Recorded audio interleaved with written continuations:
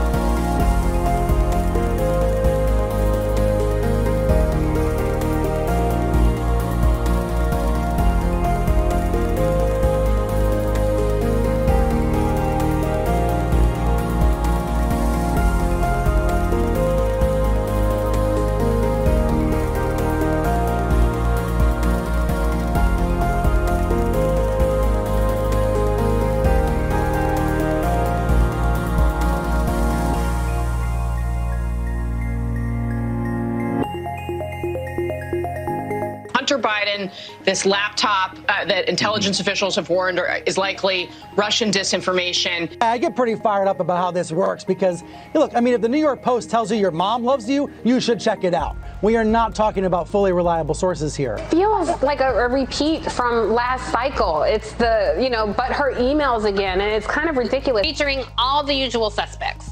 Hunter Biden, mysterious emails, Ukrainian businessmen, ...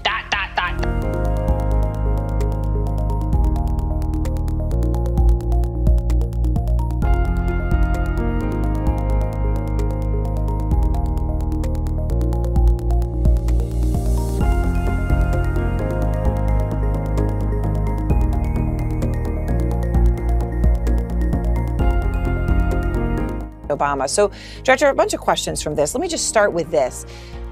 How much does the source matter, right? So you hear the story of this laptop. We don't know a lot. We do know that the way that this information is getting out is through Steve Bannon and Rudy Giuliani. How much does the source matter here? Well, source matters a lot, and the timing matters a lot, I think. And to me, this is just classic textbook Soviet-Russian tradecraft at work. The Russians have analyzed the target.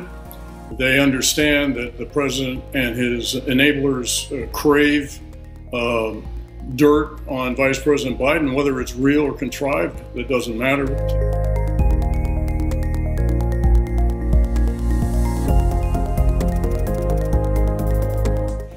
The Hunter Biden laptop story, the laptop from hell, is not really about Hunter Biden. It's about Joe Biden, and it's about the fact that all these tens of millions of dollars have compromised him in the eyes of at least Russia and China and Ukraine, these countries that are adversaries, and certainly Russia and China. And the people of Russia and China, I mean, President Xi and Vladimir Putin, they know exactly what Joe Biden did for that money.